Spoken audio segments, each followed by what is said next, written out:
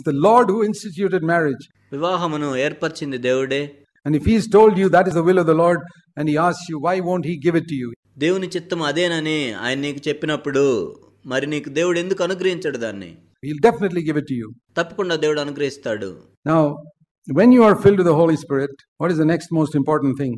నీవు పరిశుద్ధాత్మతో నింపబడిన తర్వాత వెంటనే చేయవలసిందేంటి? That you must understand the will of the Lord in marriage. వివాహ జీవితంలో దేవుని యొక్క చిత్తం ఏమిటో నీవు గ్రహించుకోవాలి. Verse 19. 19వ వచనం. Speak to one another. ఒకరితో ఒకరు మాట్లాడుకొనుడి. What a great exhortation for married people. వివాహమైన వారికి ఇది ఎంత గొప్ప హెచ్చరిక కదా. Don't just say, I'm tired, I want to go to sleep. నేను అలసిపోయాను, నేను నిద్రపోవాలి అని చెప్పొద్దు. Drink a cup of coffee and speak to one another. ఒక కాఫీ తాగి ఒకరితో ఒకరు మాట్లాడుకోండి. Yeah, be filled with the Spirit and then speak to one another. It's very down to earth exhortation. పరిశుద్ధాత్మతో నింపబడి ఉండండి, తర్వాత ఒకరితో ఒకరు మాట్లాడుకోండి. ఇది ఎంతో సామాన్యమైన హెచ్చరిక. And speak to one another with psalms and hymns and కీర్తనలతోనూ సంగీతములతోనూ ఆత్మ సంబంధమైన పాటలతోనూ ఒకరితో ఒకరు మాట్లాడుకోండి. You say, you mean I must sing to my wife? Yeah, why not? నా భార్య కోసం నేను పాడమనే దీని అర్థం? అవును, పాడవచ్చు, ఎందుకు పాడకూడదు? It's a scriptural verse there. ఇక్కడ లేఖనముల్లో ఉన్న వచనమే ఇది. Because the next verse is talking about wives and husbands. It's all about marriage. ఎందుకంటే తర్వాత వచనంలో మనం చూసినట్లయితే అది భార్య భర్తల గురించే ఉంటుంది. ఇదంతా వివాహ జీవితం గురించే. That's why the Lord wrote Song of Solomon in scripture. అందుకే దేవుడు లేఖనముల్లో పరమగీతమును ఉంచాడు. It's called a song. అది గీతముగా పిలువబడింది. You know, the only book in the Bible which is called a song. బైబిల్లో కేవలం ఈ ఒక్క పుస్తకమే ఒక గీతముగా పిలువబడింది. You're not supposed to read it. You're supposed to sing it. మామూలుగా అయితే మనం దాన్ని చదవకూడదు, పాడాలి. I like it. నాకు ఇష్టం అది. It's one of my favorite books. నాకెంతో ఇష్టమైన పుస్తకాల్లో అది కూడా ఒకటి. I pray it'll be your favorite book too. ఆ పుస్తకం మీకు కూడా ఒక ఇష్టమైన పుస్తకంగా ఉండాలని నేను ప్రార్థిస్తున్నాను. Don't be ashamed of it. దాని గురించి సిగ్గుపడవద్దు. I mean, out there in the world, the cinemas and all, they're saying all those words to other people who are not their wives. చూడండి, మనం ఈ లోకంలో మరియు సినిమాల్లో చూసినప్పుడు ఈ విషయాలన్నీ వారి భార్యలు కాని వారికి చెప్తూ ఉంటారు. Marriage is a very sacred thing. వివాహము ఎంతో పవిత్రమైనది. I remember reading of a Christian, there was a Christian movie where the actor, they were acting as husband and wife. ఒక క్రైస్తవ సినిమా గురించి నేను ఈ విధంగా చదివాను. ఆ సినిమాలో భార్య భర్తలుగా వాళ్ళు నటిస్తున్నారు. But in the movie, the wife was not his wife. కానీ ఆ సినిమాలో భార్యగా నటిస్తున్న ఆమె నిజంగా అతనికి భార్య కాదు. You know, somebody else, his wife was not a good actor. అతని భార్య మంచి నటి కాదు. So they had to get somebody else to act as the wife. కాబట్టి భార్యగా నటించడానికి వేరే వాళ్ళని తీసుకున్నారు. And this man was a good actor, but he was a believer, God-fearing believer. ఇతడు మంచి నటుడు మరియు దేవుని యందు భయభక్తులు కలిగిన ఒక మంచి విశ్వాసి. And there had to be one scene at the end of it where they were happy and they just kissed each other. కాబట్టి చివర్లో ఒక దృశ్యం ఉంటుంది, వారు సంతోషంగా ఉన్నట్లుగా మరియు ఒకరినొకరు ముద్దు పెట్టుకోవాల్సిన దృశ్యం. And you know what he said? అతడేం చెప్పాడో మీకు తెలుసా? I said, I will not kiss her because she's not my real wife. నేను ఆమెను ముద్దు పెట్టుకోను, ఎందుకంటే ఆమె నాకు నిజమైన భార్య కాదు. I admire that man. నేను నిజంగా ఆ వ్యక్తిని ఎంతో అభినందిస్తున్నాను. So you know what they had to do? కాబట్టి వాళ్ళు ఏం చేయాల్సి వచ్చిందో మీకు తెలుసా? They had to dress up his wife for that last scene with the same dress that this lady wore, and at a distance so that you don't recognize this is another woman with this, he kissed her. కాబట్టి చివరికి ఏం చేశారంటే తన భార్యకు ఆ సినిమాలో నటించిన స్త్రీ యొక్క డ్రెస్ వేసి దూరంగా కొంచెం కనపడకుండా పెట్టి ఆమెను ముద్దు పెట్టుకున్నాడు. I will admire that man for the rest of my life. నా జీవితాంతం కూడా ఆ వ్యక్తిని నేను అభినందిస్తూనే ఉంటాను. That he would not even for the sake of a movie shot kiss somebody, even if that in the movie that woman was wife. ఒక సినిమాలోని దృశ్యం కోసం సినిమాలో కూడా నిజంగా వేరే స్త్రీని ఆయన ముద్దు పెట్టుకోలేదు. He said, I'll do everything else, but I'm not going to touch her and hug her and kiss her and all that. నేను మిగతా అన్ని చేస్తాను, కానీ ఆమెను ముట్టుకోవటం కానీ కౌగిలించుకోవటం కానీ ముద్దు పెట్టుకోవటం కానీ చేయనన్నాడు. But in marriage, that's a wonderful thing to kiss and hug your wife. కానీ వివాహంలో అయితే నీ భార్యను కౌగిలించుకోవటం ముద్దు పెట్టుకోవటం ఎంతో అద్భుతమైన విషయం. To be thankful, sing songs to her. కృతజ్ఞత కలిగి ఉండు, ఆమె గురించి పాటలు పాడు. And always give thanks. That's another thing, verse 20. ఎల్లప్పుడూ కృతజ్ఞత చెల్లించండి, 20వ వచనం. There's another thing which I tell married couples to do. వివాహమైన వారు పదే పదే చేయమని నేను అడుగుతాను ఈ విషయాన్ని.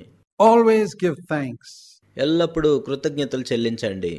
I want to ask you, my dear brothers and sisters. నా ప్రియ సహోదరి సహోదరులారా, నేను ఈ విషయం మిమ్మల్ని అడగాలనుకుంటున్నాను. Have you even once in your life, knelt down beside your bed when you're alone, say, Lord, thank you for the wife you gave me, or thank you for the husband you gave me? నీ జీవితంలో ఒక్కసారైనా నీవు ఒంటరిగా ఉన్నప్పుడు నీవు మోకరించి ప్రభువా నీవిచ్చిన భర్తను బట్టి కానీ లేక భార్యను బట్టి కానీ వందనాలని చెప్పావా? Now, you may have done it when you're together because you want to make her happy for some reason. మీరిద్దరూ కలిసి ఉన్నప్పుడు నువ్వు చెప్పుంటావు, ఎందుకంటే ఆమెను ఏదో కారణాన్ని బట్టి సంతోషంగా ఉంచాలను. Or you had a fight and so you kneel down and say, Lord, thank you for my wife, thank you for my husband. లేక మీరిద్దరూ కొట్లాడుకొని ఉంటారు, ఆ తర్వాత మీరిద్దరూ మోకరించి ప్రభువా నా భార్యను బట్టి వందనాలు లేక భర్తను బట్టి వందనాలు అని చెప్పుండొచ్చేమో. That's not genuine. అది యథార్థంగా చెప్పింది కాదు. It's genuine when you're alone and you kneel down and say it. మనం ఒంటరిగా ఉన్నప్పుడు మోకరించి చెప్పిందే యథార్థమైనది.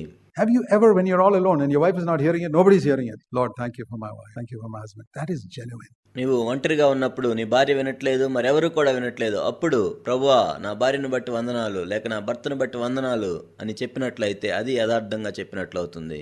What you say to God when you're all alone, you and the Lord, that comes from your heart. నీవు ఒంటరిగా ఉన్నప్పుడు, నీవు ప్రభువు మాత్రమే ఉన్నప్పుడు నీవేదైతే చెప్తావో అది మాత్రమే నీ హృదయంలో నుండి వస్తుంది.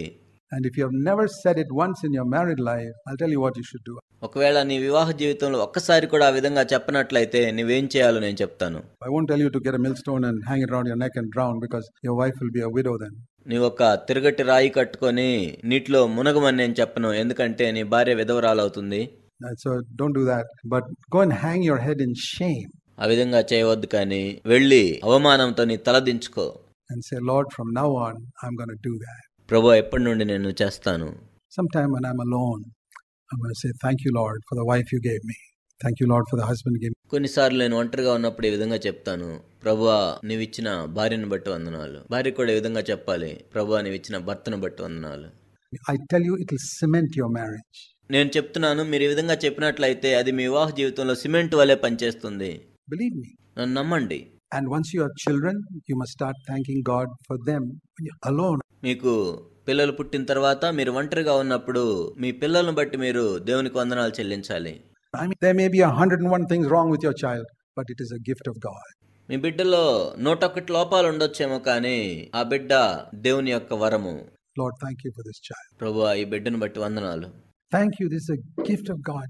ప్రభువా ఈ బిడ్డ మీరిచ్చిన వరము, ఈ బిడ్డను బట్టి మీకు వందనాలు. Do you know that, my children are in their 30s and some of them in their early 40s.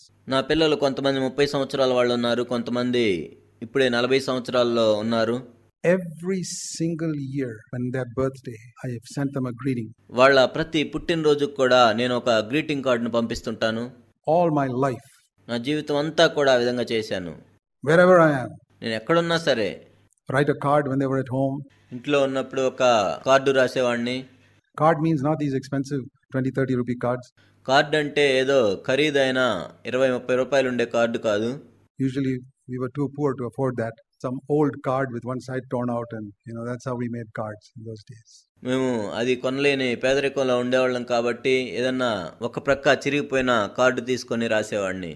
But the words are so precious. I still have those cards. Some of my children have written to me. కానీ ఆ మాటలు ఎంతో విలువైనవి. నా పిల్లల్లో కొంతమంది రాసిన ఆ కార్డులు ఇప్పటికీ నా దగ్గర ఉన్నాయి. But one of the things I said is we thank God that He allowed you to be born in our family. మేము రాసిన కొన్ని మాటలు ఏంటంటే, నీవు మా కుటుంబంలో జన్మించేటట్లు దేవుడు చేసినందుకు దేవునికి వందనాలు.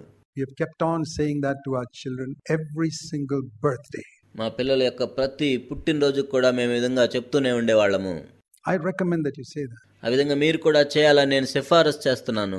Have you ever said that to your children at least on their birthday? కనీసం వాళ్ళ పుట్టినరోజైనా సరే మీ పిల్లలకు ఎప్పుడైనా మీరు ఈ విధంగా చెప్పారా?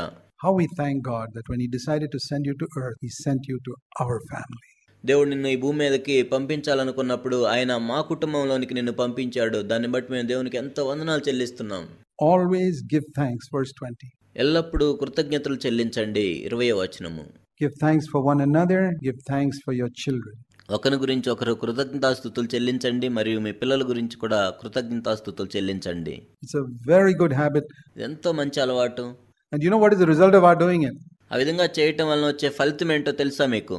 The result is that they've started sending cards to each other. దాని ఫలితం ఏమిటంటే వారు కూడా ఒకరికొకరు ఈ విధంగా కార్డులు పంపించుకోవటం ప్రారంభించారు. Even when they were small, I still have some of those cards written with all wrong spelling and all. వాళ్ళు చిన్నగా ఉన్నప్పుడు కూడా నాకు కార్డులు రాసేవాళ్ళు, అందులో స్పెల్లింగ్ తప్పులు ఉండేవి, అయినా కూడా Where one boy writes to another boy and thank you so much, I want to wish you a happy birthday. Those are more precious to me than all these expensive cards that come nowadays. చిన్న బిడ్డలు కూడా ఒకరికొకరు ఈ విధంగా కార్డులు రాసుకునేవాళ్ళు. నీకు జన్మదిన శుభాకాంక్షలు తెలియజేస్తున్నాను, దీన్ని బట్టి నేను దేవునికి వందనాలు చెల్లిస్తున్నానని. ఈ మాటలు ఎంతో విలువైనవి, ఎంతో ఖరీదైన కార్డుల కంటే కూడా ఈ మాటలు ఎంతో విలువైనవి. I tell you, this is how you build a family. నేను చెప్తున్నాను, ఈ విధంగా కుటుంబాన్ని మీరు కట్టుకోగలరు. Learn to give thanks for one another.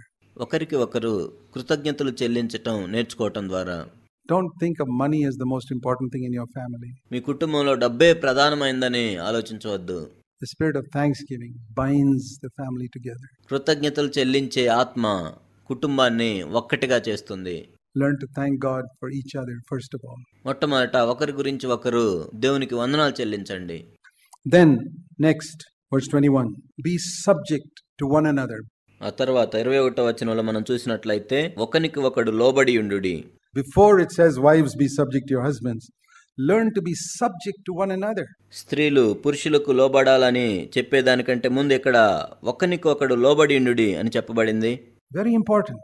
ఎంతో ప్రాముఖ్యమైనది. When you're filled with the Holy Spirit, you will learn to be subject to one another. మీరు పరిశుద్ధాత్మతో నింపబడిన తర్వాత ఒకరికొకరు లోబడట నేర్చుకుంటారు. That means you mean I must be subject to my wife, you say as a man? అంటే నేను ఒక పురుషునిగా నా భార్యకు నేను ఆ విధంగా లోబడాలని మీరు చెప్తున్నారా అని అడగవచ్చు. Not only to your wife, brother, you got to be subject to your children as well. సహోదరుడా, నీ భార్యకు మాత్రమే కాదు కానీ నీ పిల్లలకు కూడా నీవు లోబడాలి. What does it mean, subject to one another? ఒకరికొకరు లోబడి ఉండు అంటే ఏంటి అర్థం? That means don't tread inside their boundary. అంటే వాళ్ళ సరిహద్దు లోపలికి ప్రవేశించొద్దు. You know, there's a verse in Proverbs which says, don't move the ancient boundary mark. పురాతనమైన సరిహద్దును కదిలించవద్దు అని సామెతల్లో ఉంది. I can't remember it offhand, but there is a verse like that. I'll look it up sometime. ప్రస్తుతానికి నాకు ఆ reference గుర్తులేదు కానీ ఆ వచనం ఉంది, తర్వాత మనం చూడవచ్చు. You know, for these plots and all, you have these boundary stones. ఈ ప్లాట్ల దగ్గర మనం చూసినట్లయితే సరిహద్దు రాళ్ళు ఉంటాయి. Don't go at night and move the boundary stone. నువ్వు ఒక రాత్రిపూట వెళ్ళి వాటిని జరపొద్దు. None of you will do it. మీరు ఎవరు కూడా ఆ విధంగా చేయరు. You know, move it 2 feet that side to get little more of your neighbor's property. ఏదో 2 అడుగులు ఒక పక్కకు జరిపి మీ పక్క వాళ్ళ ఆస్తిని కలుపుకోవాలనే ఉద్దేశం ఉండదు మీకు. No, there is a boundary for your neighbor and you'll never try to go into his boundary. మీ పొరుగువానికి ఒక సరిహద్దు ఉంది, ఆ సరిహద్దు లోపలికి మీరు వెళ్ళటానికి ప్రయత్నించరు ఎప్పుడు. Even if there's no wall, you won't move the boundary stone. అక్కడ ఒక గోడ లేకపోయినా సరే ఆ సరిహద్దు రాయిని మీరు జరపరు. I want to say, your wife has got a boundary around her. Your children have got a boundary around them. We must respect that. నీ భార్యకు ఒక సరిహద్దు ఉంది, మీ పిల్లలకు ఒక సరిహద్దు ఉంది. వాటిలోనికి మనం ప్రవేశించకుండా మనం వారిని గౌరవించాలి. How do I respect the boundary around my children? నా బిడ్డల చుట్టూ ఉన్న సరిహద్దు నేను ఏ విధంగా గౌరవించగలను? One example. ఒక ఉదాహరణ. Supposing they are naughty. ఉదాహరణకు వాళ్ళు అల్లరి చేస్తున్నట్లయితే, when they are small, 5-6 years old, and they are very naughty, when some visitors are there. వాళ్ళకి 5-6 సంవత్సరాలు ఉన్నప్పుడు వాళ్ళు ఎంత అల్లరి చేస్తూ ఉంటారు. ఎవరైనా అతిథులు వచ్చినప్పుడు కూడా I don't spank them. వారి ముందు నేను నా బిడ్డలను కొట్టను. I can. Bible says discipline your children. నేను కొట్టగలను, ఎందుకంటే బైబిల్ చెప్తుంది బాలుడిని శిక్షించమని. But if I discipline them in the presence of these visitors, it's a double punishment. కానీ అతిథుల ఎదుట వారిని నేను శిక్షించినట్లయితే అది 2 అంతల శిక్ష అవుతుంది. First of all, the spanking, and second, the humiliation the child suffers in the presence of others. మొట్టమొదటేమో కొట్టిన దెబ్బలు, రెండవదేమో అతిథుల ఎదుట ఆ బిడ్డ వెళ్ళిన అవమానము. So there is a boundary around that child which says, Dad, you can discipline me, but don't ever humiliate me before others. కాబట్టి ఆ బిడ్డ చుట్టూ కూడా ఒక సరిహద్దు ఉంది. నాన్న, నీవు నన్ను కొట్టవచ్చు కానీ వేరే వాళ్ళ ఎదుట నన్ను ఎప్పుడు అవమానానికి గురి చేయకూడదు. So I come to that boundary and I stop. కాబట్టి నేను ఆ సరిహద్దు దగ్గరికి వచ్చి ఆగిపోతాను. That means I'm respecting him. దాని అర్థం ఏమిటంటే ఆ బాలుడిని నేను గౌరవిస్తున్నాను. I'm subjecting myself to that boundary. ఆ సరిహద్దుకు నన్ను నేను లోబర్చుకుంటున్నాను. Not only when visitors are there, I would not punish my child in the presence of his 3 brothers also. కేవలం అతిథులు ఉన్నప్పుడు మాత్రమే కాదు, నా బిడ్డను నేను మిగిలిన 3 సహోదరుల ఎదుట కూడా నేను శిక్షించను. Or any of his brothers alone. ఆ సహోదరులో ఎవరున్నా కూడా నేను శిక్షించను. ఆ బిడ్డ ఒంటరిగా ఉన్నప్పుడే నేను శిక్షిస్తాను. A child has got a dignity. ఆ ఆ బిడ్డకు కూడా ఆత్మాభిమానం ఉంటుంది. Respect that dignity. ఆ ఆత్మాభిమానాన్ని మనం గౌరవించాలి. And that is why we never call a child a pig or a donkey or you moron or something like that. అందుకే బిడ్డను మనం ఎప్పుడు ఈ విధంగా తిట్టకూడదు. ఒక పందెనో, కుక్కనో, గాడిదనో. Do you ever call your child bad names? మీ బిడ్డను ఎప్పుడైనా ఆ విధంగా చెడ్డ పేర్లతో పిలిచారా మీరు? There are people who call that, you pig. రే పంది అని పిలిచేవాళ్ళు ఉన్నారు కొంతమంది. Who's the father of the pig? It's another pig. మరి ఆ కుమారుడైన ఆ పందికి తండ్రి అయిన పంది ఎవరు? You forget that. దాన్ని నువ్వు మర్చిపోతున్నావు. The father of a donkey is a bigger donkey. That's all. ఒక గాడిదకు తండ్రి ఎవరంటే పెద్ద గాడిద. You know, in Kerala they have the habit of calling Eda, Edi. కేరళలో ఈ విధంగా పిలుచుకుంటుంటారు, ఎడా, ఎడి. We must never call people by that name. Don't call your wife or children by that name. Use a loving name. నీ భార్యను కానీ లేక నీ బిడ్డలను కానీ ఎప్పుడు ఆ విధంగా పిలవద్దు. ఎంతో ప్రేమతో కూడిన పేరుతో పిలువు. There's a boundary of respect. కాబట్టి గౌరవం అనే సరిహద్దు ఉంటుంది వారికి కూడా. Even if they have done horrible things, you cannot go inside their boundary. వాళ్ళు ఎన్ని భయంకరమైన పనులు చేసినా కూడా వాళ్ళ సరిహద్దుల్లోనికి మనం వెళ్ళకూడదు. That is the meaning of be subject to one another. ఒకరికొకరు లోబడి ఉండు అంటే అర్థం అదే. Or your wife also. She has got a dignity about her, which you must respect. నీ భార్యకు కూడా ఆత్మాభిమానం ఉంటుంది, దాన్ని నువ్వు గౌరవించాలి. You know, I mean, for example, if you recognize that the kitchen is her department. ఉదాహరణకు వంటగది అనేది ఆమెకు సంబంధించిందని నువ్వు గుర్తించినప్పుడు there's a dignity about it. కాబట్టి దానిలో ఆమెకు ఒక ఆత్మాభిమానం ఉంటుంది. She must have some area of privacy where she can run the show. కాబట్టి దాన్ని ఏ విధంగా నిర్వహించాలో ఆమెకు స్వతంత్రం ఉంటుంది. It's not that you're the master of the house and you run every single room. నువ్వేదో ఇంటికి యజమాని కాబట్టి ప్రతి గదిని నీవే నిర్వహించాలంటే కాదు. Recognize that there is an area where ఆమె అధీనంలో కూడా కొంత భాగం ఉందని మనం గుర్తించాలి. Not just to cook the food, maybe she wants to do things in a certain way. ఏదో కేవలం భోజనాన్ని సిద్ధపరచడం మాత్రమే కాదు గాని కొన్ని విషయాలను ఆమె విధానంలో చేయాలనుకుంటుంది. Respect that. దాన్ని గౌరవించు. That may not be the way you want it. బహుశా ఆ విధానంలో నీవు చేయాలనుకోకపోవచ్చు. But you back out and కానీ ఆ విషయంలో నీ వెనక్కి తగ్గాలి. She doesn't come to your office and tell you how to run your office there. ఆమె నీ ఆఫీస్కి వచ్చి నీ ఆఫీసులో నువ్వు ఏ విధంగా పనిచేయాలో అని ఆమె చెప్పదు. Well, you don't go into her territory and tell her how to run her department. కాబట్టి నీవు కూడా ఆమె కింద ఉన్న వంటగదిలోనికి వెళ్ళి ఏ విధంగా చేయాలో చెప్పొద్దు. See, this is the trouble with a lot of Indian husbands. భారతదేశంలోని అనేక మంది భర్తలతో ఉన్న సమస్య ఇదే. They just think they are lord of everything. అన్నింటి మీద కూడా వాళ్ళే ప్రభువులమని భావిస్తుంటారు. So we need to be careful here. కాబట్టి ఈ విషయంలో మనం జాగ్రత్తగా ఉండాలి. Be subject to one another means I recognize that God has drawn a boundary around that person and I respect that boundary. ఒకరికొకడు లోబడి ఉండుడి అంటే ఆ వ్యక్తి చుట్టూ దేవుడు ఒక సరిహద్దును గీశాడు, ఆ సరిహద్దు నేను గౌరవించాలని గుర్తించటమే. That in my being the head, the whom I don't humiliate my wife. నేను యజమానుగా ఉండటం అంటే నా భార్యను నేను అవమానించను. You know, people who make crack jokes at their wives in public. Oh, she's like that, she's like this. కొంతమంది వాళ్ళ భార్యల మీద ఈ విధంగా బహిరంగంగా జోకులు వేస్తుంటారు. ఆమె ఈ విధంగా ఉంటుంది, ఆ విధంగా ఉంటుందని. They have absolutely no respect for the dignity of their wives. వాళ్ళ భార్యల యొక్క ఆత్మాభిమానం మీద వాళ్ళకి ఎటువంటి గౌరవం లేదు. It's absolutely evil to humiliate your wife like that. ఆ విధంగా నీ భార్యను అవమానించటం అదెంతో చెడ్డ సంగతి. Even in the sexual relationship, I want to speak a little plainly about this. లైంగిక సంబంధమైన విషయాల్లో కూడా ఇక్కడ నేను అర్థమయ్యేటట్టు చెప్పాలనుకుంటున్నాను. The world speaks plainly about it. ఈ లోకం కూడా దాని గురించి వివరంగా చెప్తుంది.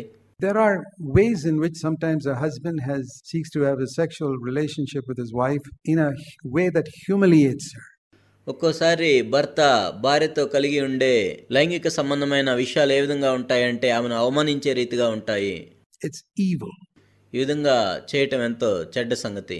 There's a dignity about the way, even the way in which you have a sexual relationship with your wife. నీ భార్యతో కలిగి ఉండే లైంగిక సంబంధమైన విషయాల్లో కూడా ఒక ఆత్మాభిమానం ఉంటుంది, ఒక పద్ధతి ఉంటుంది. It must be with respect. అదెంతో గౌరవంతో కూడుకొని ఉండాలి.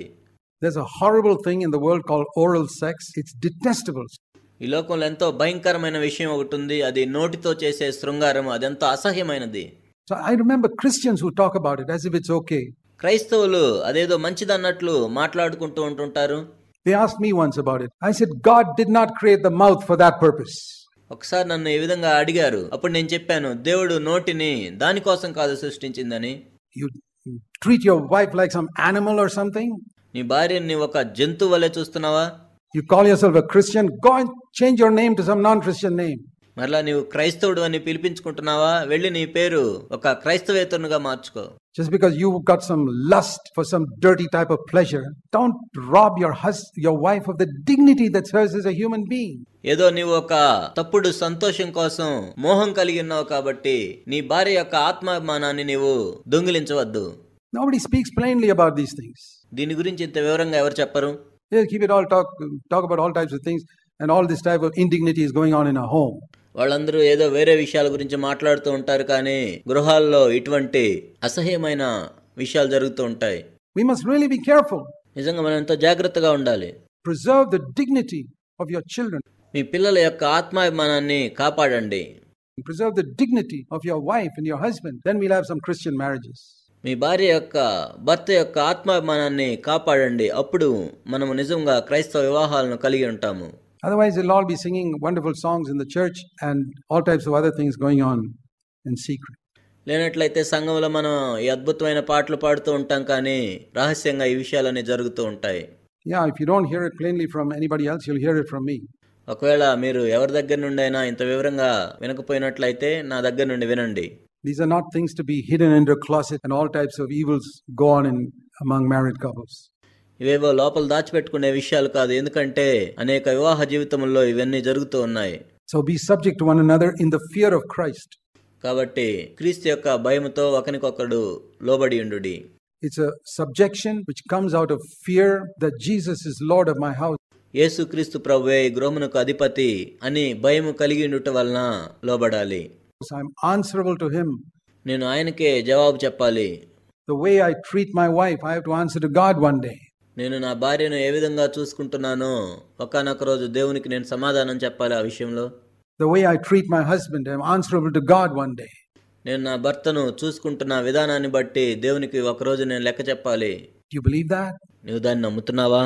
Do you believe that, my brothers? నా ప్రియ సహోదరి సహోదరులారా, దీన్ని మీరు నమ్ముతున్నారా?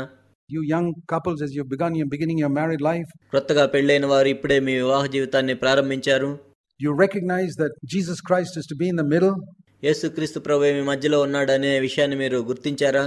Is there a reverence you have for Christ that makes you respect your husband and wife?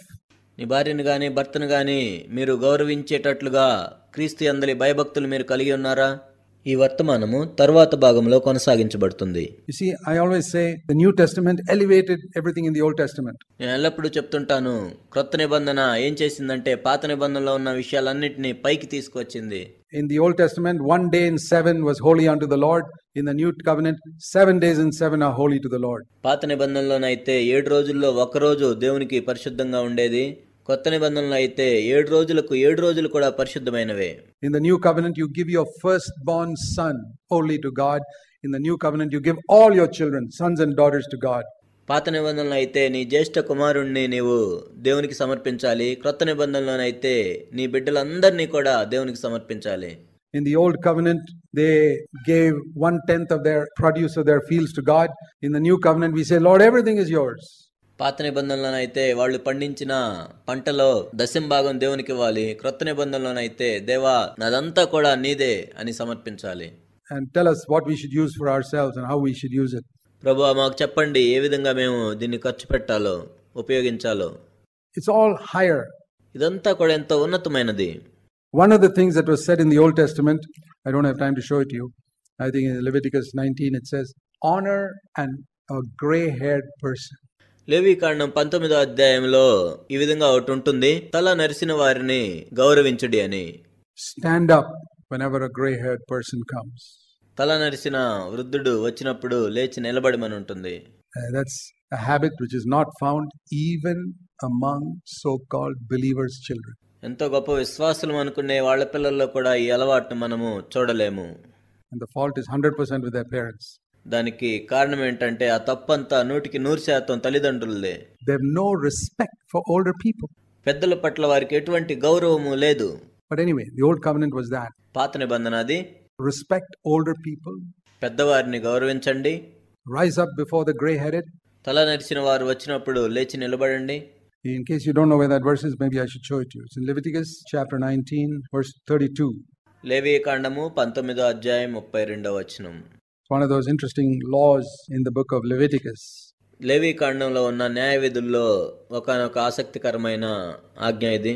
You shall rise up before the grey-headed and honor the aged person. You shall thus reverence your God. తల నరిసిన వాని ఎదుట లేచి ముసలివాని ముఖమును ఘనపరిచి నీ దేవునికి భయపడవలను. The Lord was saying, the way you show your respect for me is by respecting older people. ఇక్కడ ప్రభు చెప్తున్నాడు, నీవు నన్ను ఘనపరుస్తున్నావు అంటానికి రుజువు ఏంటంటే నీవు పెద్దవారిని ఘనపరుస్తున్నావు. And that doesn't mean just older believers. అంటే కేవలం పెద్దవారైన విశ్వాసులకనే కాదు. The Lord taught me, even if a beggar who comes to the gate when I was much younger is older than you, speak respectfully to him. ఒకవేళ నేను చిన్నవాడిని అయినట్లయితే మన gate ముందుకు వచ్చిన అడుక్కుండేవాడు కూడా ఎంతో పెద్దవాడైనట్లయితే నేను గౌరవించాలి. I mean, the circumstances of his life may have made him poor, but he's a person who is a creature of God. I must respect him. అతనికున్న పరిస్థితులను బట్టి బహుశా అతడు ఒక భిక్షగానిగా మారి ఉండొచ్చు, కానీ అతడు దేవుని సృష్టి. ఆ వ్యక్తిని నేను గౌరవించాలి. And I've always sought to do that. నేను ఎల్లప్పుడూ కూడా ఆ విధంగా చేయటానికి ప్రయత్నించాను. Well, not in the early days when nobody taught me these things, but now I have learned. అంటే నా ప్రారంభ దినముల్లో కాదు, అప్పుడు నాకు ఎవరు బోధించలేదు, కానీ ఇప్పుడైతే నేను నేర్చుకున్నాను. In the old covenant it was respect the older person. In the new covenant, whom shall we honor? పాత నిబంధనలో అయితే వయసులో పెద్దవారిని మనం గౌరవించాలి. అదే క్రొత్త నిబంధనలో అయితే ఎవరిని మనం గౌరవించాలి? 1 Peter chapter 2 verse 17. మొదటి పేతురు 2వ అధ్యాయం 17వ వచనం. All people. మనుషులందరినీ, not only older people. కేవలం వయసులో పెద్దవారిని మాత్రమే కాదు. That's how the new covenant goes higher than the old covenant. ఆ విధంగా క్రొత్త నిబంధన పాత నిబంధన కంటే ఎంతో ఉన్నతంగా ఉంటుంది. Honor older people has become honor all people. వయసులో పెద్దవారిని గౌరవించండి అనే మాట మనుషులందరినీ గౌరవించండి అనేదాకా వచ్చింది. So you must honor your wife. కాబట్టి నీవు నీ భార్యను గౌరవించాలి. You must speak respectfully to your wife. నీ భార్యతో నీవు మర్యాదగా మాట్లాడాలి. You must speak respectfully to your husband. నీ భర్తతో నీవు మర్యాదగా మాట్లాడాలి. Even when you speak to your children, speak to them with dignity. నీవు నీ బిడ్డలతో మాట్లాడేటప్పుడు కూడా ఎంతో హుందాగా మాట్లాడాలి. That's why I said you can't call them pig and dog and moron and all that type of stuff. అందుకే వాళ్ళని గాడిదని, కుక్కని, పందని పిలవకూడదు. With the dignity of a human being. ఒక మనిషికుండే హుందాతనంతో వాళ్ళని పిలవాలి. Remember, that person is a person whom Jesus felt was so important that he came down from heaven and died for that person. ఆ వ్యక్తిని గుర్తుంచుకోండి. ఆ వ్యక్తి ఎంతో ప్రాముఖ్యమైన వాడని యేసుక్రీస్తు ప్రభు ఎరిగి ఈ భూమి మీదకి వచ్చి అతని గురించి చనిపోయాడు. And you treat that person without dignity, someone whom Jesus felt he should shed his blood for. యేసుక్రీస్తు ప్రభు ఎవరినైతే ప్రాముఖ్యమైన వాడు అనుకొని ఆ వ్యక్తి కోసం తన రక్తాన్ని కార్చాడో అటువంటి వ్యక్తిని నీవు గౌరవం లేకుండా చూస్తావా? That's amazing. ఇదెంతో ఆశ్చర్యము. Non-Christians doing that is okay, but a Christian? క్రైస్తవేతరులు ఆ విధంగా చేస్తే సరే, కానీ క్రైస్తవులు ఆ విధంగా చేస్తారా? So always look at your wife as someone whom Jesus felt was so important a person that it's worth coming from heaven to die for her. కాబట్టి నీ భార్య నువ్వు చూసినప్పుడల్లా నీ భార్య కోసం యేసుక్రీస్తు ప్రభువారు పరలోకం నుండి భూమి మీదకు వచ్చి తన రక్తాన్ని కార్చే అంత ప్రాముఖ్యమైన వ్యక్తిగా చూశాడని గుర్తుపెట్టుకో. Look at your husband like that. నీ భర్తను కూడా ఆ విధంగా చూడు. You know, it's all a question of how we look. మనం ఏ విధంగా చూస్తున్నాం అన్నదే ప్రశ్న. That's the new covenant look. క్రొత్త నిబంధన దృష్టితో మనం చూడాలి. Give thanks and then we go on in Ephesians. కాబట్టి కృతజ్ఞతలు కలిగి ఉండాలి. ఆ తర్వాత మనం ఇంకా ఎఫ్సీలకు రాసిన పత్రికలోనికి మనం వెళ్తున్నాం. Where it talks about like the wife and the husband is like the head to the body. ఇక్కడ చెప్పబడింది ఏంటంటే భర్త భార్యకు ఏ విధంగా ఉన్నాడంటే శరీరమునకు శిరస్సు ఏ విధంగా ఉందో ఆ విధంగా ఉన్నాడు. Now you know the word head has got different meanings. ఇక్కడ శిరస్సు అంటే వేర్వేరు అర్థాలు ఉన్నాయి. Head of department, ఒక విభాగమునకు అధిపతి, head of the country, ఒక దేశానికి అధిపతి, head of a corporation, ఒక సంస్థకు అధిపతి, head of a company, ఒక కంపెనీకి అధిపతి, and head of the body. మరియు శరీరమునకు శిరస్సు. Many husbands behave like the head of the corporation. అనేక మంది భర్తలు ఏ విధంగా ప్రవర్తిస్తారంటే వాళ్ళు ఏదో ఒక సంస్థకు అధిపతి వలె ప్రవర్తిస్తుంటారు. Okay, we've got a corporation in this house and I am the CEO. ఇల్లు అనే సంస్థకి నేను CEO లాంటి వాడిని, అధిపతి లాంటి వాడిని. That's not the type of head. ఇక్కడ శిరస్సు లేక అధిపతి అంటే ఆ విధమైన అధిపతి కాదు. It's spoken here as head of the body. ఇక్కడ శరీరమునకు శిరస్సు అని వ్రాయబడింది. My head doesn't act like a CEO to my body. నా శిరస్సు నా శరీరమునకు ఒక CEO లాగా పనిచేయదు. It's very sensitive to the needs of my body. నా శరీరం యొక్క అవసరములకు ఎంతో స్పర్శ కలిగి ఉంటుంది. Any little injury, immediately the head knows about it and does something about it. ఏదైనా చిన్న గాయం తగిలినా కూడా వెంటనే నా శిరస్సు దాన్ని కనుగొని దానికి కావలసిన నివారణను చేస్తుంది. That is the picture used here. అదే సాదృశ్యం ఇక్కడ ఉపయోగించబడింది. He speaks of a fellowship. అక్కడ సహవాసం గురించి ఆయన మాట్లాడుతున్నాడు. See, CEO of a corporation has got no fellowship with the workers. ఒక సంస్థలో ఉండే CEOకు తన కింద పనిచేసే వారితో ఎటువంటి సహవాసం ఉండదు. The Prime Minister of India doesn't have any fellowship with you and me. భారతదేశపు ప్రధానమంత్రి నీతో నాతో సహవాసాన్ని కలిగి ఉండడు. But can you imagine a head and a body not having fellowship? కానీ శిరస్సుకు మరియు శరీరముకు సహవాసం లేకుండా నీవు ఊహించుకోగలవా?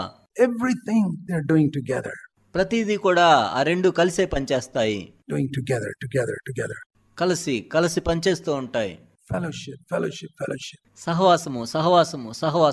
It's so intimately united.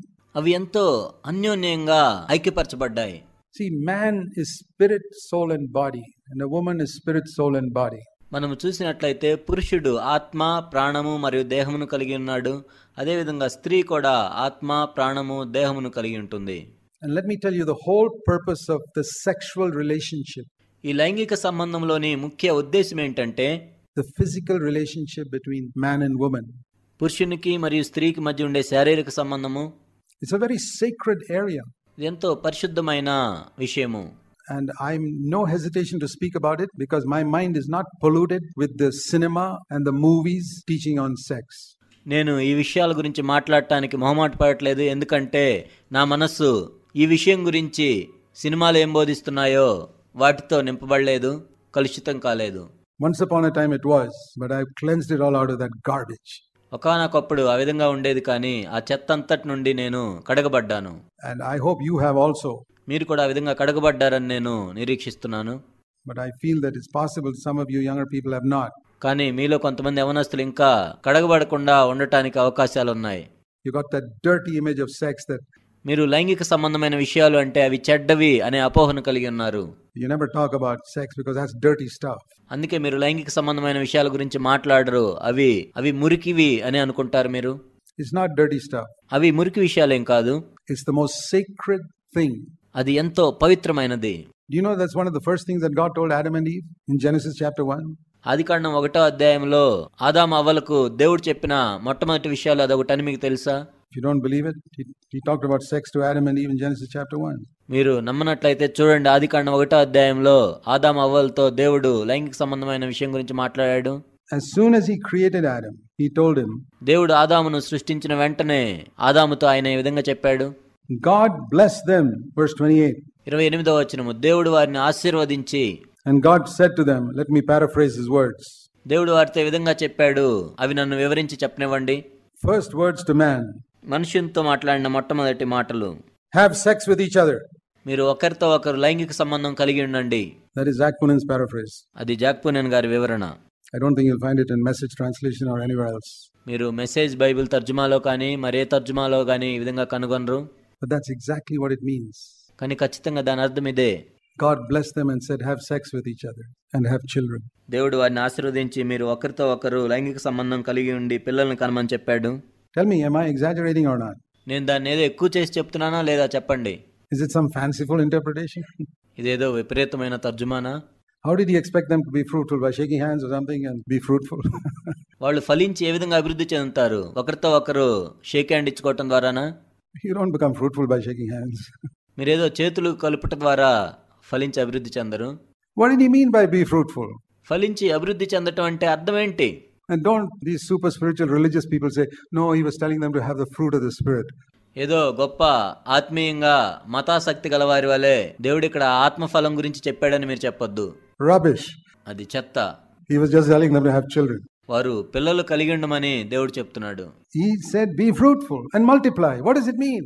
మీరు ఫలించి అభివృద్ధి చెందుడి అంటే ఏంటి అర్థం? Be fruitful and multiply. Have sex and have children. ఫలించి అభివృద్ధి చెందటం అంటే మీరు లైంగిక సంబంధం కలిగి ఉండి పిల్లలను కనమని. Very first words of God to man. దేవుడు మనుషునితో చెప్పిన మొట్టమొదటి మాట. Is it sacred or not? ఇది పవిత్రమైందా కాదా? And God looked at it and said, it's very good. Verse 31. మరియు దేవుడు దాన్ని చూసి 31వ వచనంలో ఇది చాలా మంచిది అని చెప్పాను. He saw everything that he had made, including sex, and he's just very good. దేవుడు తాను చేసింది యావత్తు చూసి లైంగిక సంబంధంతో సహా అది చాలా మంచిగా ఉండేనని చెప్పాను. How many of you can say the sexual relationship is something wonderful God has created? దేవుడు సృష్టించిన వాటిలో లైంగిక సంబంధం కూడా ఎంతో అద్భుతమైందని మీలో ఎంతమంది చెప్పగలరు? It's something very good. అది చాలా మంచిది అని. It's very sacred and holy. అదెంతో పవిత్రమైనది, పరిశుద్ధమైనది. Just like kneeling down and praying together, we can have sex together as a holy act before God. ఇద్దరూ కలిసి మోకాళ్ళుని ఏ విధంగా అయితే ప్రార్థన చేస్తారో అది దేవుని దృష్టిలో ఎంత పరిశుద్ధమైందో, ఇద్దరూ కలిసి లైంగిక సంబంధాన్ని కలిగి ఉండటం కూడా అంతే పరిశుద్ధమైనది. If you can't do it, ask God to cleanse out the cinema ideas from your mind and all the dirty pornographic ideas from your mind. ఒకవేళ మీరు ఆ విధంగా చేయలేకపోయినట్లయితే మీ మనసులో నిండి ఉన్న సినిమా ఆలోచనలను లేక బూతు బొమ్మల నుండి మీరు నేర్చుకున్న ఆలోచనలు తీసివేయమని దేవుడిని అడగండి. Still got the leftovers are there. ఇంకా మిగిలిపోయినవి మీ మనసులో ఉన్నాయి. It's like food you have eaten and the leftovers are still there. మీరు ఆహారం తిన్నప్పుడు ఇంకా అక్కడ మిగిలిపోయినవి ఉంటాయి. The stinking leftovers from food that you ate 1 week ago. మీరు వారం క్రితం తిన్న ఆహారంలో ఇంకా అరగని మిగిలిపోయిన పదార్థాలు ఉంటాయి. There are stinking leftovers from the worldly ideas of sex you got from movies and stories and dirty pornographic pictures. మీరు ఈ లోకంలోని సినిమాల నుండి మరియు చెత్త సాహిత్యం నుండి బూతు బొమ్మల నుండి నేర్చుకున్న పనికిరాని ఆలోచనలు మీ మనసులో ఉంటాయి. And you got to get rid of those leftovers like you get rid of leftovers from food. మీరు తిన్న ఆహారంలోని మిగిలిపోయినవి ఏ విధంగా తొలగించుకుంటారో అదే విధంగా మీ మనసులో మిగిలిపోయిన ఆ మురికి తలంపులను కూడా తొలగించుకోవాలి. Get some fresh food and from God. దేవుని దగ్గర నుండి తాజా ఆహారాన్ని తీసుకోండి. And you find it's a sacred thing. It's a holy thing. అప్పుడు అది ఎంతో పవిత్రమైందని పరిశుద్ధమైందని మీరు తెలుసుకుంటారు. It's one of the purposes of marriage. వివాహం యొక్క ఒకానొక ఉద్దేశం అది. One of the main purposes of marriage, 1 Corinthians 7 verse 2. వివాహం యొక్క ఒకానొక ముఖ్య ఉద్దేశం ఏంటంటే 1 కొరింథీయులకు రాసిన పత్రిక 7వ అధ్యాయం 2వ వచనం. Supposing I read it like this. ఉదాహరణకు దాన్ని నేను ఈ విధంగా చదివినట్లయితే, Because you will feel lonely, you must have a wife. మీరు ఒంటరిగా ఉన్నామని భావిస్తున్నట్లయితే మీకు ఒక భార్య ఉంటే మంచిది. Or because it's good to have children, you must have a wife. పిల్లలను కలిగి ఉండటం మంచిది కాబట్టి నీవు భార్యను కలిగి ఉండాలి. Or what is even worse, if you have a wife, you can earn more money for the house. నీవు ఒక భార్యను కలిగి ఉన్నట్లయితే మీ ఇంట్లోనికి మీరు ఎక్కువ డబ్బులు సంపాదించవచ్చు. Because you can get somebody to cook the food you like, you must have a wife. నీకు నచ్చినవి వండి పెట్టాలంటే నీకు ఒక భార్య కావాలి. You put 101 reasons there and they're all wrong. ఇలాంటివి 101 కారణాలు మీరు అక్కడ పెట్టినా కూడా అవన్నీ తప్పే. What does it say? ఇక్కడ ఏం చెప్తుంది ఆ వచనం? Because you might go and have sex with another woman, get married. మీరు వెళ్ళి వేరే స్త్రీతో లైంగిక సంబంధం కలిగి ఉండకుండా ఉండటానికి మీకు భార్య కావాలి. How down to earth the Bible is. Bible ఎంత సామాన్యంగా ఉందో కదా. What did you marry your wife for? నీ భార్యను ఎందుకోసం నీ వివాహం చేసుకున్నావు? It says here. ఇక్కడ చెప్పబడింది దానికి కారణం. Because the danger is otherwise you go and have sex with some other woman. ఎందుకంటే ఒకవేళ నువ్వు పెళ్లి చేసుకోకపోతే ప్రమాదం ఏంటంటే వేరే స్త్రీతో నీవు లైంగిక సంబంధం కలిగి ఉండొచ్చు. Get married, man. కాబట్టి వివాహం చేసుకో. And then the Holy Spirit says we can't move on yet. కానీ పరిశుద్ధాత్ముడు చెప్తున్నాడు మనం ఇంకా ముందుకు వెళ్ళలేదు. Verse 3, the husband must fulfill his sexual duty to his wife.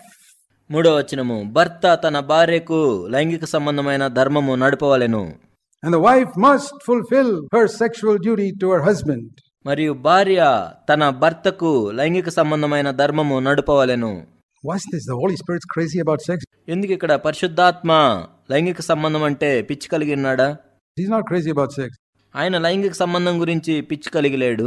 He's just telling you the facts of life to all the super spiritual religious Pharisees who act as though they are not interested in sex. ఆయన జీవితంకు సంబంధించిన సత్యములను తెలియజేస్తున్నాడు. ఎందుకంటే ఎంతో ఆత్మీయులమని అనుకునే మత సంబంధులైన పరిసయ్యులు లైంగిక సంబంధమైన విషయాలంటే మాకు ఆసక్తి లేదన్నట్లుగా ఉంటారు. He's trying to cleanse our mind of the wrong attitude to sex in marriage. వివాహంలో లైంగిక సంబంధం అంటే మనకున్న తప్పుడు వైఖరిని కడిగివేయటానికి పరిశుద్ధాత్ముడు ఇక్కడ మనకు చెప్తున్నాడు. That's why I paraphrase it. అందుకే దాన్ని నేను వివరించి చెప్పాను. Because of the danger of your going and having sex with another woman, get married. నీవు వేరే స్త్రీతో లైంగిక సంబంధం కలిగి ఉండే ప్రమాదం ఉంది కాబట్టి నీవు పెళ్లి చేసుకో. Verse 3, You must fulfill your sexual duty to your wife. మూడవ వచనము, నీవు నీ భార్యకు లైంగిక సంబంధమైన ధర్మము నడిపించవలెను. And the wife must fulfill her sexual duty to her husband. మరియు భార్య తన భర్తకు లైంగిక సంబంధమైన ధర్మము నడిపించవలెను. Because reason, the wife does not have authority over her own body, but her husband does. ఎందుకంటే ఇక్కడ కారణం ఉంది, భర్తకే గాని భార్యకు తన దేహం పైన అధికారం లేదు. Until she was married, her body was hers. ఆమె వివాహం చేసుకునే వరకు కూడా ఆమె శరీరము ఆమెదే. The day she got married, she lost authority over her body and it became her husband. కానీ ఎప్పుడైతే ఆమెకు వివాహం జరిగిందో అప్పటి నుంచి కూడా తన దేహం మీద తనకున్న అధికారమును కోల్పోయి తన భర్తకు అధికారం వస్తుంది. How many of you wives acknowledge that your body does not belong to you? మీలో ఎంతమంది భార్యలుగా ఉన్నవారు మీ దేహం మీది కాదు అని గుర్తించారు? It belongs to your husband. అది నీ భర్తకు సంబంధించిందని. It's his. ఆ దేహం అతనిదే. Why are you so reluctant to give it to him? ఎందుకు మరి అతనికి ఇవ్వటానికి నీవు ఎంతో ప్రతిఘటిస్తున్నావు? Would you steal somebody's wallet, keep it to yourself, and when he asks for it you don't give it back? It's his, but you won't give it back. ఎవరిదైనా purse నీవు దొంగిలించి అతడు అడిగినప్పుడు నీవు తిరిగి ఇవ్వవా? అది అతందే అయినా కూడా నీవు తిరిగి ఇవ్వవా? It's exactly the same thing. ఖచ్చితంగా ఇది కూడా అలాంటిదే. It is his. ఆ దేహము అతనిదే. And so you must fulfill your sexual duty to your husband. కాబట్టి నీ భర్తకు నీవు లైంగిక సంబంధమైన ధర్మమును జరిగించాలి. But you say sometimes I'm so tired and exhausted, right? కొన్నిసార్లు నీ విధంగా చెప్తావు, నేనెంతో అలసిపోయానని. అది సరే. Then you must tell your wife, see, I'm very tired and exhausted now. Can we postpone this to some other time? అప్పుడు నీవు నీ భర్తతో ఈ విధంగా చెప్పాలి, ఇప్పుడు నేనెంతో అలసిపోయాను, తర్వాత దినముకు మనం వాయిదా వేద్దామని. Sure. చెప్పవచ్చు ఆ విధంగా. Husband must be considerate. అప్పుడు భర్త దాన్ని పరిగణలోనికి తీసుకోవాలి. But you must recognize your body belongs to your husband. కానీ నీ దేహము నీ భర్త దాన్ని నీవు గుర్తించాలి. And now that all the husbands are happy, I've got a word for you. భర్తలందరూ ఇప్పుడు ఎంతో సంతోషంగా ఉన్నారు. మీ కొరకు కూడా నా దగ్గర ఒక మాట ఉంది. And I tell you, this is tougher. నేను చెప్తున్నాను, ఇది ఇంకా ఎంతో కఠినమైంది. The husband does not have authority over his body, but his wife has. భర్తకు కూడా తన దేహం మీద ఎటువంటి అధికారము లేదు, కానీ ఆ అధికారము భార్యకు ఉంటుంది. And the husband says, sure, I'm ready anytime.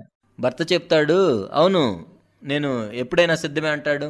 That's not the meaning. దాని అర్థం అది కాదు. The meaning is your eyes, which are part of your body, which belong to you till the day you got married, don't belong to you anymore. నీ దేహంలో ఉన్న కళ్ళు నీకు పెళ్ళయ్యే వరకు కూడా అవి నీవే, కానీ నీకు వివాహం జరిగిన తర్వాత ఆ కళ్ళు నీవి కాదు గాని నీ భార్యవి. How many of you husbands can say, my eyes belong to my wife? మీలో భర్తలైన వారు ఎంతమంది చెప్పగలరు, నా కళ్ళు నావి కాదు నా భార్యవని? I like to see a husband who boldly says that. ఎంతో ధైర్యంగా ఆ మాట చెప్పగలిగిన భర్త నేను చూడాలనుకుంటున్నాను. I have recognized that my body belongs to my wife. నా దేహము నా భార్యదని నేను గుర్తించాను. Not just the sex part of me. ఏదో లైంగిక సంబంధమైన అవయవాలు మాత్రమే కాదు గాని Every husband will be eager to have sex. ప్రతి భర్త కూడా లైంగికంగా కలుసుకోవటానికి ఎంతో ఆతృత పడుతుంటాడు. But what about the rest of your body? కానీ మరి నీ దేహంలోని ఇతర భాగముల పరిస్థితి ఏంటి? It says your body belongs, not just the sex part of you, but your body. ఇక్కడ చెప్పబడింది నీ దేహం అని, ఏదో నీ లైంగిక సంబంధమైన అవయవముల గురించి మాత్రమే కాదు. Your wife has got authority over your body. కాబట్టి నీ దేహం మీద నీ భార్యకు అధికారం కలిగి ఉన్నట్లయితే, are your eyes a part of your body? నీ కళ్ళు కూడా నీ దేహంలోని భాగములేనా కాదా? Yes. అవును. You're not supposed to look at another woman to desire her. అలాంటప్పుడు నువ్వు వేరే స్త్రీని చూడకూడదు, ఆమెను కోరుకోకూడదు. Either in a picture or physically. అది ఒక బొమ్మలోనైనా లేక భౌతికంగానైనా. Because your eyes belong to your wife. ఎందుకంటే నీ కళ్ళు నీ భార్యకు చెందినవి. Can you honestly say that you look at every girl's picture the way, in exactly the same way you would look if your wife was sitting right next to you? నువ్వు యథార్థంగా ఈ విధంగా చెప్పగలవా? నీవు ప్రతి బొమ్మలో ఒక అమ్మాయిని చూసేటప్పుడు నీ భార్య నీ పక్కన ఉన్నట్లయితే ఏ విధంగా చూస్తావో అదే విధంగా చూస్తున్నావా? Can you say that you look at every girl in the office or in the bus or on the street the way you would if your wife was sitting next to you and saw what you were looking at? నీవు ఆఫీసులో ఉన్నప్పుడు కానీ, బస్సులో ఉన్నప్పుడు కానీ, లేక road మీద నడిచేటప్పుడు కానీ ఒక అమ్మాయిని చూస్తున్నప్పుడు నీ పక్కన నీ భార్య ఉన్నట్లయితే నువ్వు ఏమి చూస్తున్నావో ఆమె చూస్తున్నట్లయితే ఏ విధంగా చూస్తావో అదే విధంగా చూస్తున్నావా? Then you're a wonderful husband who recognizes that you don't have authority over your body.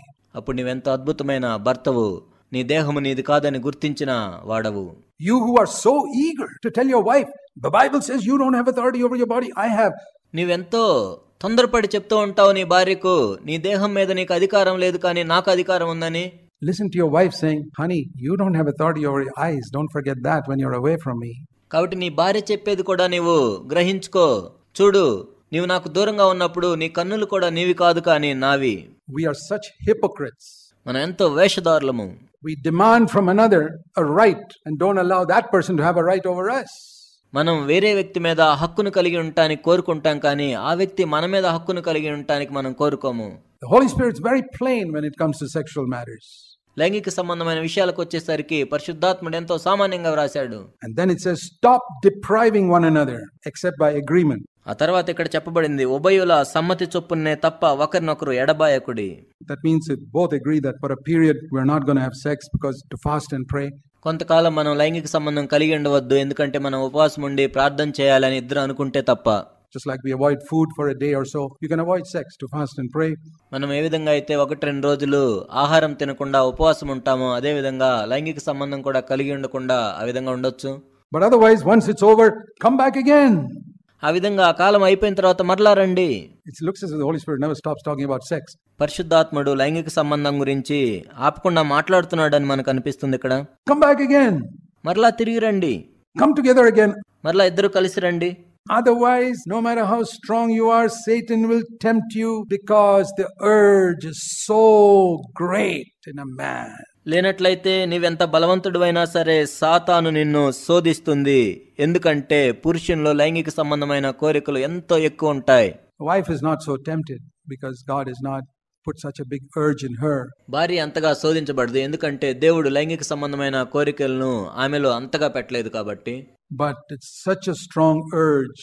Sometimes wives say, why is my husband so eager to have sex every day? కానీ పురుషునిలో ఆ కోరికలు ఎంతో ఎక్కువగా ఉంటాయి. కొన్నిసార్లు స్త్రీ ఈ విధంగా అనుకోవచ్చు, ఎందుకు నా భర్త ప్రతిరోజు లైంగిక సంబంధమైన కోరికలను కలిగి ఉంటున్నాడు. I'll tell you. నేను చెప్తాను. Because he's a man. ఎందుకంటే అతడు పురుషుడు కాబట్టి. Do you want him to be a woman who walks on high heels and walks delicately around and not able to do hard work in the house? అతడేదో ఎత్తైన చెప్పులు వేసుకొని సున్నితంగా ఇంట్లో అటు ఇటు తిరుగుతూ కష్టపడి పని చేయకుండా ఉండే స్త్రీ వలె ఉండాలని అనుకుంటున్నావా? You want a woman like that or you want a man? అటువంటి స్త్రీ కావాలా నీకు, లేక పురుషుడు కావాలా? If you want a man, you've got to take the whole package and sex comes with it, whether you like it or not. నీకు పురుషుడు కావాలనుకుంటే పురుషునితో పాటు ఆ లైంగిక సంబంధమైన కోరికలు కూడా వస్తాయి, నీకు ఇష్టమున్నా లేకపోయినా. So you have to come together. కాబట్టి మీరిద్దరు కలిసి రావాలి. And then he says one thing. ఆ తర్వాత ఆయన ఒక మాట చెప్తూ ఉన్నాడు. Don't try to stay single thinking that you can overcome this. మీరు దీన్ని ఏదో జయించగలరని ఒంటరిగా ఉండవద్దు. It says in verse 9, it's better to marry than to burn. 9వ వచనంలో ఇక్కడ చెప్పబడింది, కామ తప్తులొకటి కంటే పెండ్లి చేసుకొనుట మేలు. You know, sexual desire is compared in this verse to burning. ఇక్కడ లైంగిక సంబంధమైన కోరికలు మంటతో పోల్చబడ్డాయి. A fire that is burning. మండుచున్న అగ్ని. You pour water to quench it. Sex is like that. దాన్ని ఆర్పివేయటానికి మనం నీళ్లు పోస్తాము. లైంగిక సంబంధమైన సంయోగం అలాంటిది. It's a burning passion in a man. ఒక పురుషునిలో మండుచున్న అగ్ని వంటిది అది. And it's only a sexual relationship that quenches it. కేవలం లైంగిక సంబంధమైన సంయోగమే దాన్ని ఆర్పివేస్తుంది. That's why the Bible says the two shall become one flesh. అందుకే బైబిల్ ఈ విధంగా చెప్పింది, ఇద్దరు ఏక శరీరులు అవ్వాలని. But you say man is spirit, soul and body. Don't we have to be one spirit? మరి మనుషుడంటే ఆత్మ ప్రాణ దేహం కదా, మరి ఏకాత్మ వద్దా అంటారు మీరు. That will come. అది కూడా వస్తుంది. You know what the super spiritual people will say? మీకు తెలుసా, ఏదో గొప్ప ఆత్మీయులు అనుకునే వాళ్ళు ఏం చెప్తారో? We cannot be one flesh till we become one spirit. Then you'll be waiting 50 years after marriage before you have your first sexual relationship. మనము ఏక ఆత్మ అయ్యే వరకు ఏక శరీరము కలిగి ఉండలేము అని వాళ్ళు చెప్తారు. మరి అలా అయితే నీకు పెళ్ళైన తర్వాత 50 సంవత్సరాలకి మొట్టమొదట లైంగిక సంయోగం కలిగి ఉండాలి. I tell you, believe it or not, there was one married couple that just after marriage they stayed in our house for a few days. మీరు నమ్ముతారో లేదో, పెళ్ళైన ఒక జంట వాళ్ళకు పెళ్ళైన వెంటనే మా ఇంట్లో కొన్ని రోజులు ఉన్నారు. Not in our church, I think they were then. ఇప్పుడు మన సంఘంలో లేరు కానీ ఒకప్పుడు వాళ్ళు ఉన్నారు. And the poor man came to me. ఆ వ్యక్తి నా దగ్గరికి ఏ విధంగా వచ్చాడు? It's a few days after marriage. పెళ్ళైన కొన్ని రోజులకే. He says, Brother Zac, my wife says I have to be one in spirit with her before ever become one flesh with her. Jack గారు, నా భార్య ఏం చెప్తుందంటే ఆమెతో నేను ఏక శరీరం కావాలంటే ముందు ఏక ఆత్మ కలిగి ఉండాలని చెప్తుంది. I think I'm doomed to be a brahmacharya all my life.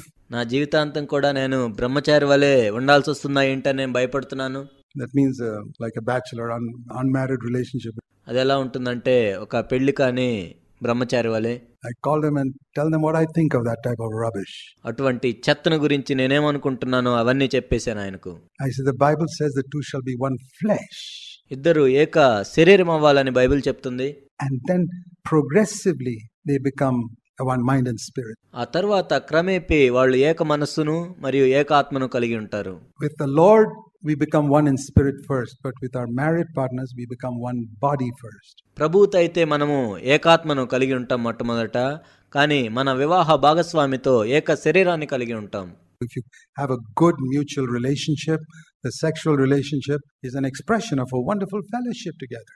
మీరు ఒకరి ఎడల ఒకరు మంచి లైంగిక సంబంధమైన కలయికను కలిగి ఉన్నారంటే మీరు ఒకరితో ఒకరు మంచి సహవాసమును కలిగి ఉన్నారని అది బయలుపరుస్తుంది.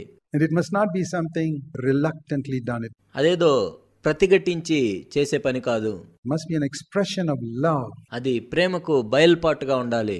It must be a holy expression of love. ఇది ప్రేమకు పరిశుద్ధమైన బయలుపాటు వలె ఉండాలి. Just like you pray before you eat food. Lord, thank you for this. మీరు భోజనం తినే ముందు ఏ విధంగా అయితే దేవునికి కృతజ్ఞతలు చెల్లిస్తారో, You know you can pray before you have sex. మీరు లైంగిక సంబంధమైన సంయోగమునకు ముందు కూడా ప్రార్థన చేయవచ్చు. Invite Jesus. Don't invite anybody else into your bedroom, but definitely invite Jesus there. అక్కడ మీరు యేసుక్రీస్తు ప్రభువును ఆహ్వానించవచ్చు, మరెవరిని కూడా మీ బెడ్రూమ్ లోకి ఆహ్వానించలేరు. Because he's the one who ordained it. ఎందుకంటే దాన్ని స్థాపించింది ప్రభువే కాబట్టి. Lord, bless us as we eat this food. Bless us as we have sex. ప్రభువా, మేము ఈ భోజనం చేస్తుండగా దీన్ని ఆశీర్వదించండి, మేము సంయోగంలో పాల్గొంటుండగా దీన్ని ఆశీర్వదించండి. Bless us as we sleep. మేము నిద్రిస్తుండగా మమ్మల్ని ఆశీర్వదించండి. There are three things God has given man: food, sleep, and sex. మానవునికి దేవుడు 3 విషయాలు ఇచ్చాడు: ఆహారము, నిద్ర మరియు లైంగిక సంబంధమైన సంయోగము. You can ask God to bless all three. ఈ మూడిట్లో ఆశీర్వదించమని ప్రభువును మనం అడగవచ్చు. Get all the cinema ideas out of your head. కాబట్టి సినిమాల నుండి మీరు నేర్చుకున్న తలంపులన్నింటినీ తీసివేయండి. Sex relationship is one expression of intimate fellowship. లైంగిక సంబంధమైన సంయోగం అనేది అన్యోన్య సహవాసం కలిగి ఉన్నాము అంటకు ఒక బయలుపాటు. That is where a man and a woman are closer to each other than he is with his father and mother, and that she is with her parents. ఒక స్త్రీ తన తల్లిదండ్రుల దగ్గర ఉన్నదానికంటే కూడా ఎక్కువగా ఒక పురుషునితో లైంగిక సంబంధమైన సంయోగం కలిగి ఉన్నప్పుడు అన్యోన్యమైన సహవాసం కలిగి ఉంటుంది. He and she don't have that type of close relationship with their own parents. అతడు ఆమె కూడా వాళ్ళ తల్లిదండ్రులతో అటువంటి సహవాసంను కలిగి ఉండలేరు. But when it comes to marriage, it's physical, absolute physical union. కానీ వివాహం విషయం వచ్చేసరికి భౌతికంగా వాళ్ళు కలుసుకుంటారు. It's supposed to be closer. వాళ్ళెంతో అన్యోన్యంగా ఉండాలి దాని ద్వారా. And God ordained it like that. దేవుడు ఆ విధంగా దాన్ని స్థాపించాడు. You know, God could have made man and woman in such a way that they sort of kiss each other and have a child. స్త్రీ పురుషులు కేవలం ముద్దు పెట్టుకుంటేనే పిల్లలు పుట్టేటట్టు దేవుడు చేసి ఉండొచ్చు. I'm sure God could have done that. దేవుడు ఆ విధంగా చేయగలడని నేను నమ్ముతున్నాను. Would that have been difficult? అది అంత కష్టమా? Not at all. లేదు. But God didn't do it that way to show that there's to be such an intimate relationship between the two, which you don't even have with your parents. కానీ దేవుడు ఆ విధంగా చేయలేదు. ఎందుకంటే మన తల్లిదండ్రులతో కూడా మనం అటువంటి అన్యోన్య సహవాసం లేకుండా కేవలం ఈ సంయోగం ద్వారా మనం అటువంటి అన్యోన్య సహవాసం కలిగి ఉంటామని చూపించడానికి. That's why marriage is closer than relationship with parents, and you must recognize that. అందుకే వివాహ బంధం అనేది తల్లిదండ్రులతో ఉన్న బంధం కంటే కూడా ఎంతో అన్యోన్యంగా ఉంటుంది. దాన్ని మనం గుర్తించాలి. And that's why it's important to break away from the control that your parents seek to have into your marriage. అందుకే మీ తల్లిదండ్రులు మీ వివాహ జీవితంలో కలుగు చేసుకుంటున్నప్పుడు దాని నుండి మీరు దూరంగా తొలగిపోవాలి. Let me say it reverently. నన్ను ఈ విధంగా గౌరవంగా చెప్పనివ్వండి. If you let your parents control your marriage, మీ తల్లిదండ్రులు మీ వివాహ జీవితాన్ని నియంత్రించుటకు మీరు అనుమతించినట్లయితే, and you're closer to them than to your marriage partner, it's like having sex with your parents. మీ జీవిత భాగస్వామి కంటే కూడా మీరు వారితో అన్యోన్యంగా ఉంటున్నట్లయితే మీ తల్లిదండ్రులతో మీరు సంయోగం చేస్తున్నట్లే. Are you disgusted? ఇది మీకు అసహ్యంగా అనిపిస్తుందా? I hope you are. మీకు ఆ విధంగా ఉందని నేను అనుకుంటున్నాను. It is like that. అది ఆ విధంగానే ఉంటుంది. You want to have sex with your parents. మీ తల్లిదండ్రులతో మీరు సంయోగం చేసినట్లే ఉంటుంది. What? ఏంటి? It's with your wife, man. She's the one you're supposed to be one with. నీవు నీ భార్యతో సంయోగం చేయాలి, ఆమెతో నీవు ఏక శరీరాన్ని కలిగి ఉండాలి. Don't let your parents interfere in your wife. కాబట్టి మీ తల్లిదండ్రులు మీ వివాహ జీవితంలో కలుగ చేసుకునేవద్దు. Therefore shall a man leave his father and mother, cleave to his wife. అందుకే పురుషుడు తన తల్లిదండ్రులను విడిచిపెట్టి తన భార్యను హత్తుకోవాలి. But my parents took care of me for so long. కానీ నా తల్లిదండ్రులు ఎన్నో సంవత్సరాలు నన్ను పోషించారు. It's like, when a baby is born and this umbilical cord is there connecting the baby to the mother. ఒక చిన్న బిడ్డ నూతనంగా జన్మించినప్పుడు తల్లిని బిడ్డను కలిపే ఒక ప్రేగు ఉంటుంది. And for 9 months this umbilical cord supplied everything. 9 నెలలు కూడా దీని ద్వారానే ఆ బిడ్డ పోషించబడతాడు. And if the baby could speak, don't cut that umbilical cord, please. ఒకవేళ ఆ బిడ్డకు మాటలు వచ్చి అయ్యో ఆ పేగును తెంచవద్దు అని చెప్తే, that is what supplied me with life. I would be dead if it were not for this umbilical cord. ఇన్ని రోజులు కూడా ఆ ప్రేగే నాకు కావాల్సిన వాటన్నిటిని ఇచ్చింది. ఒకవేళ అది లేనట్లయితే నేను చనిపోయి ఉండేవాడిను. Don't cut it, please. దయచేసి దాన్ని తెంచవద్దు. I like this umbilical cord. ఆ పేగును తెంచొద్దు. I want to always be connected. నేను ఎప్పుడు కూడా దాంతోనే కలిసి ఉండాలి. You think that baby will live? అలా అయితే ఆ బిడ్డ బతికే ఉంటాడని మీరు అనుకుంటున్నారా? You think that marriage will live where this husband or wife says, this invisible umbilical cord that connects me to my parents? నా తల్లిదండ్రులతో కనపడని ఆ పేగును నేను ఇంకా పట్టుకునే ఉన్నాను అని ఎవరైనా ఉన్నట్లయితే ఆ వివాహం కూడా బ్రతికే ఉంటుందని మీరు అనుకుంటున్నారా? They cared for me all my life, not just 9 months. Don't cut it, please don't cut it. కేవలం 9 నెలలే కాదు, నన్ను ఇప్పటిదాకా కూడా సంరక్షించారు. దయచేసి దాన్ని తెంచొద్దు. Cut it. తెంచేయండి. How long does a doctor wait before cutting the umbilical cord? ఆ పేగుని తెంచడానికి వైద్యుడు ఎంతసేపు ఆలోచిస్తాడు? Does he fast and pray over it for 2-3 hours? ఒక 2-3 గంటలు ఉపవాసం ఉండి ప్రార్థన చేస్తాడా? Should I cut this cord or not? ఈ పేగుని నేను తెంచేయాలా లేదా అని. How long do you wait before you break that emotional attachment to your parents? నీ తల్లిదండ్రులతో నీవు కలిగిన భావోద్వేగాలను తెంచివేసుకోవటానికి నీవెంత సమయం వేచి ఉంటున్నావు? Let them control and run your life. వారు నీ జీవితాన్ని నియంత్రించినట్లుగా. Seek their advice, but don't let them run your life. వారి సలహాలు తీసుకో, కానీ నీ జీవితాన్ని వారే నడిపించేటట్లు నీవు అనుమతించవద్దు. If you want an unhappy marriage, first prescription, let your parents run your life. ఒకవేళ నీవు సంతోషంగా లేని వివాహ జీవితాన్ని కలిగి ఉండాలంటే మొట్టమొదటి నీవు చేయాల్సింది ఏంటంటే నీ తల్లిదండ్రులను నీ జీవితాన్ని నడిపించనివ్వు. You must love each other. మీరు ఒకరినొకరు ప్రేమించాలి. And sexual relationship is just one part of it. అందులో లైంగిక సంబంధం అనేది కేవలం ఒక భాగం మాత్రమే. And take this matter of decisions. నిర్ణయాలు తీసుకునే విషయాన్ని మనం చూసినట్లయితే, taking decisions together, how much conflict comes in decisions. ఇద్దరూ కలిసి నిర్ణయాలు తీసుకునేటప్పుడు ఎంత విభేదాలు వస్తాయో తెలుసా మీకు? My way, your way. నా మార్గం, నీ మార్గం. To take decisions together, let me suggest to you, must be exactly like having sex together. ఇద్దరు కలిసి నిర్ణయాలు తీసుకోవటం ఎలా ఉంటుందంటే ఖచ్చితంగా ఇద్దరు కలిసి సంయోగంలో పాల్గొన్నట్లే. Don't you enjoy having sex together? ఇద్దరు కలిసి సంయోగంలో పాల్గొన్నప్పుడు మీరు సంతోషించరా? You should enjoy taking decisions together. మీరు ఇద్దరు కలిసి నిర్ణయాలు తీసుకునేటప్పుడు కూడా సంతోషించాలి. To take a decision all by yourself is your wife is sitting there and you're going and having sex by yourself. నీ ఒక్కడివే నిర్ణయం తీసుకుంటే అది ఎలా ఉంటుందంటే నీ భార్య పక్కన ఉన్నా కూడా నీ ఒక్కడివే సంయోగంలో పాల్గొన్నట్లు ఉంటుంది. Masturbating or something like that. హస్తప్రయోగం చేసుకోవటం అలాంటిది. That's crazy. అదెంత వెర్రితనం. It's as stupid to take a decision all by yourself. కాబట్టి నిర్ణయం కూడా నీ ఒక్కడివే తీసుకోవటం అంతే బుద్ధిహీనత. It must be as enjoyable as like having a baby. ఒక బిడ్డను కలిగి ఉంటే ఎంత ఆనందంగా ఉంటుందో ఇద్దరు కలిసి నిర్ణయం తీసుకుంటే కూడా అంత ఆనందంగా ఉండాలి. How do you have a baby? ఒక బిడ్డను మీరు ఏ విధంగా కలిగి ఉంటారు? The husband contributes something, the wife contributes something, they come together and a baby is born. అందులో భర్త పాత్ర కొంత ఉంటుంది, భార్య పాత్ర కొంత ఉంటుంది. వారిద్దరూ కలిసి వచ్చినప్పుడు ఒక బిడ్డకు జన్మనిస్తారు. How should you take a decision? కాబట్టి మనం నిర్ణయం కూడా ఏ విధంగా తీసుకోవాలి? The husband contributes something, the wife contributes something, they come together and a healthy decision comes out. భర్త పాత్ర కొంత ఉంటుంది, భార్య పాత్ర కొంత ఉంటుంది. వాళ్ళిద్దరూ కలిసి ఒక నిర్ణయం తీసుకున్నప్పుడు ఒక మంచి నిర్ణయం వస్తుంది. Supposing husband says, I'm the boss here, I'm going to have a baby without my wife, just my part is enough. You try it, brother. ఒకవేళ భర్త ఈ విధంగా అన్నట్లయితే, ఇంటికి నేను యజమానుణ్ణి, నా భార్య లేకుండానే నా పాత్ర పోషించి నేను బిడ్డను కంటాను అంటే ప్రయత్నించు చూడు. You'll never have a baby, you know that. ఆ విధంగా నువ్వు బిడ్డకు జన్మనివ్వలేవు, నీకు తెలుసు ఆ విషయం.